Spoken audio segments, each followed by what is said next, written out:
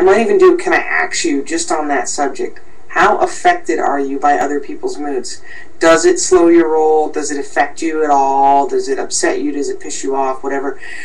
Hi everyone, happy Thursday. That was Toby 2 asking the question, how affected are you over other people's moods?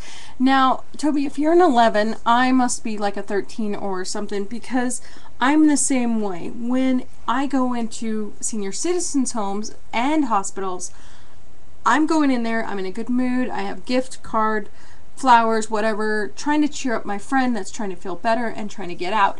But unfortunately, when that happens, I'm going down the corridor and I'm hearing all the madness and the sadness and the hurts and the crying and just all those emotions. Then you get to the nurse's station, the doctor's station, and you got the attitudes and they don't give a shit moods. And I seriously just suck all that in to the point that I leave the hospital and my stomach is just churning with all the emotion that's going on. And yeah, it will could absolutely ruin my day. My partner possibly might have an anger issue and might have a road rage issue, per se. Yeah. But when my partner gets upset at me in any way, shape, or form, I go into this cocoon thing and I don't defend myself. I don't fight back. I just don't like the fighting, and the fighting will get me sicker, and my stomach will I'll get to the point that I'm violently ill and I'm vomiting. It's that bad. Of course, road rage will do the exact same thing. We'll get into the car and within 3 blocks my stomach is turning to the point that I just want to vomit.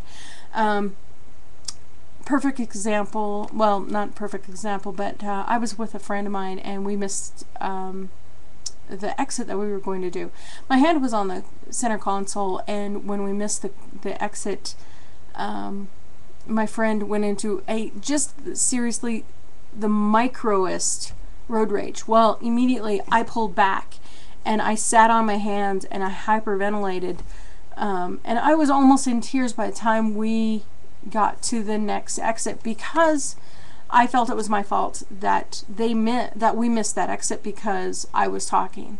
And it goes right to when I'm at work, I have to put as little emotion into my face, into my body, because of all the stuff that's going on. I mean, I could have this guy coming up being so angry and so upset and he's swearing every other word, and then I got this guy that's coming up that his mom or his daughter just got put into the hospital or just fell down the stairs, and then I got this girl that is so hyped up that she has a party to go to. Can she leave early?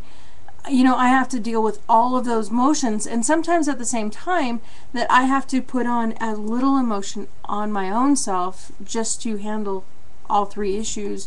Or, you know, somebody will come in with a bunch of missed bags and I have to deal with that, and instead of throwing off this anger towards them, I have to go, okay, it's the same person, just deal with it, you know.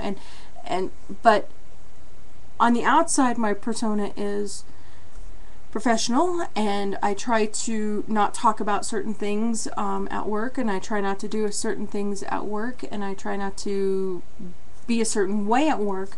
But on the inside, my stomach is just like this, just jumbled. And I think that's a lot of my problem when I get home and I can't sleep, because my body just takes in all the emotion and I have no place to release it. And so I'm stuck at 3 o'clock in the morning making a video, because I can't sleep, because there's that much emotion going on in my body.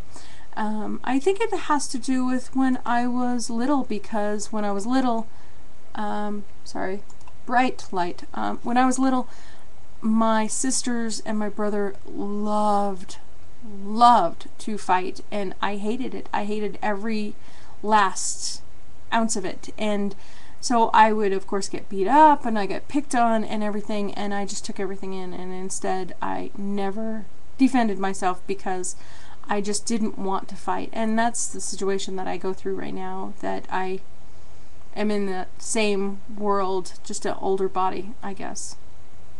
Yeah. So anyways, that's my question for everybody else. How affected are you with other people's moods? And write your comments down below or do a video response. And as always, I will see you the day after tomorrow's yesterday. And yes, Toby, that is a quiz. Bye.